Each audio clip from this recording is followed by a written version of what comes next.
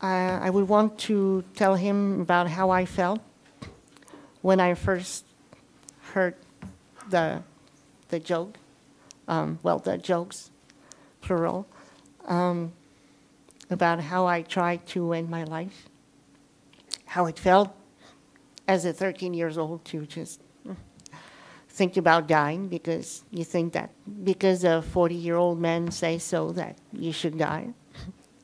You think that's the right thing to do.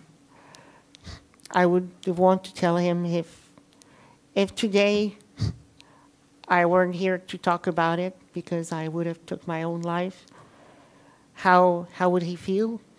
How would he react? Would he talk about freedom of speech? That's a question I would have asked him. Yes. If someone like a real well-known comedian can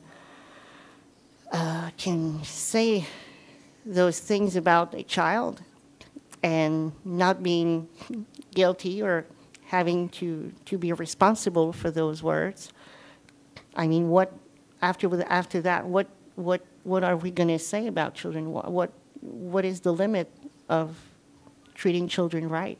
I mean, I am a little worried for the future about that. Yes, so I can't predict anything, but I'm worried about our children. Yes, and for how I feel today, well, as I said in French, I am deceived. It's a big deception, but I do accept the decision.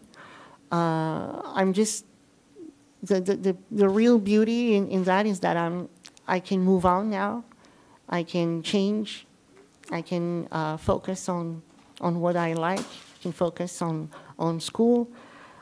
So it's kind of it's also kind of a release. So a relief. So I hope I will keep be that peaceful in the next few days.